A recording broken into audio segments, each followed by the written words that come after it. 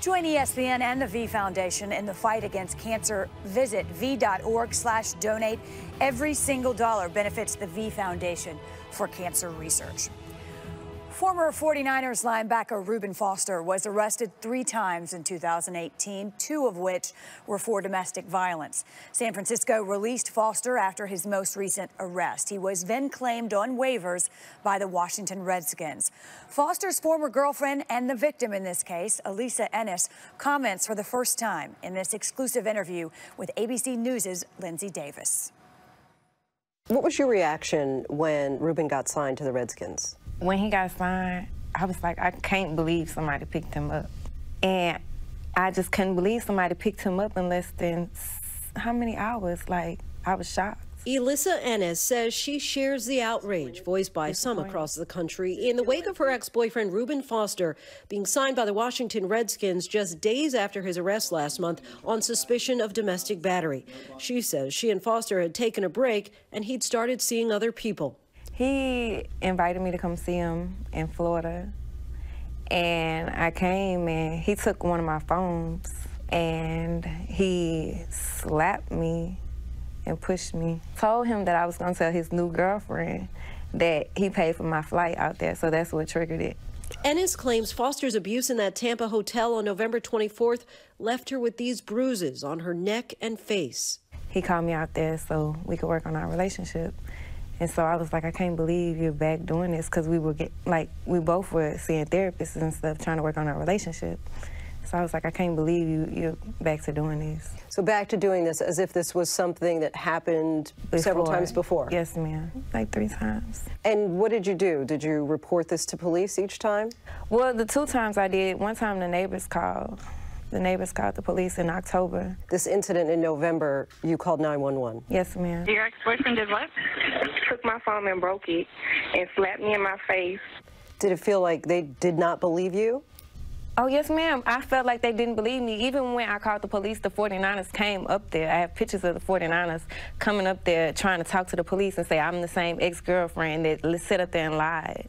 Earlier this year in February, Ennis accused Foster of battery, but later recanted her story and dropped the allegations. Reuben threw my clothes out the balcony. He threw my stuff out the house. He dragged me down the stairs 2-3 times. He punched me in my face 2-3 times, pulled me by my hair, kicked me, spit on me. And then you go to court, and then you recant your story. Yes, ma'am. And why'd you do that? Because I loved him, and love will have you doing things that's not in your best interest because of the person you love. She told authorities she fabricated the story as part of a money scheme. There were some previous allegations that you referred to as a money scheme, I guess, to extort money. Were you not telling the truth at that point? I was not telling the truth.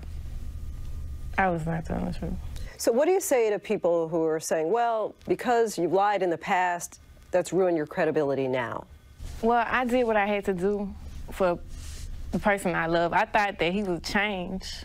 Anybody in my position, they would have did the same thing if they, shared a family with this person. He used to come crying to me, telling me he didn't have anybody. If somebody that you love comes crying to you, telling you that they didn't have anybody, you'll do the same thing too.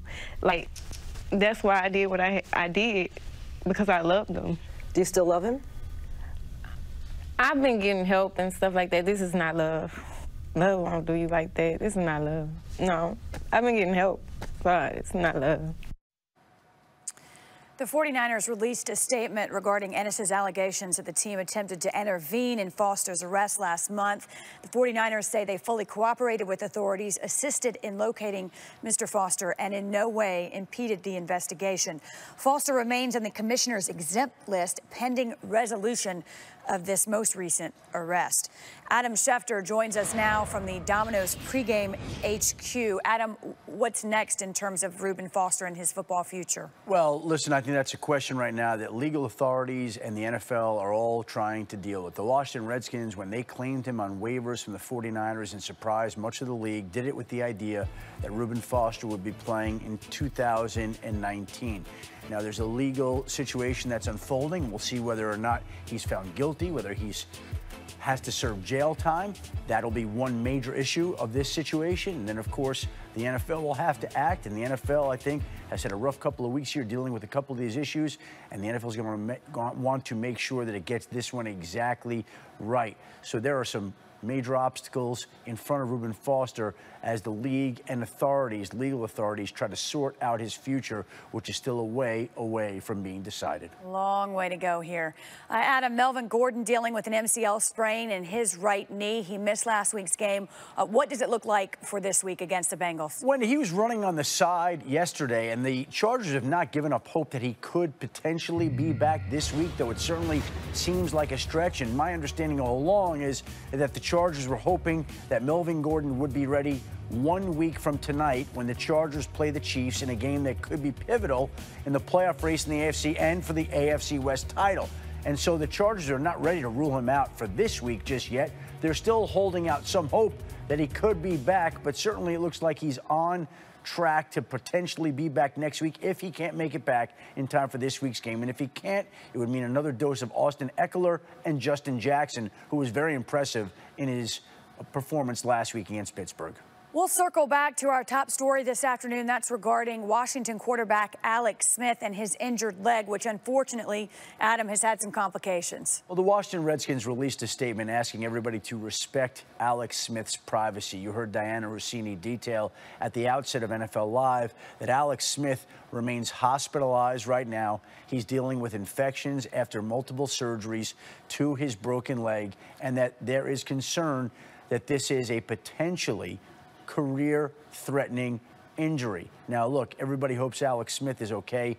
That is where everybody's focus is right now. But clearly, the gravity of the situation was reflected in the statement that the Redskins released earlier today, asking for people to respect his privacy. Certainly wishing for the best in terms of his health. Adam Schefter, thank you. In other quarterback news, Sam Darnold has been injured.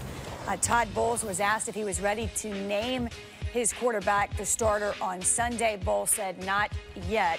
Darnold has made progress, but it remains unclear if he's ready to start. The Eagles and Cowboys face each other for the second time this season on Sunday. It is a close NFC East race. We'll have live reports from both camps straight ahead.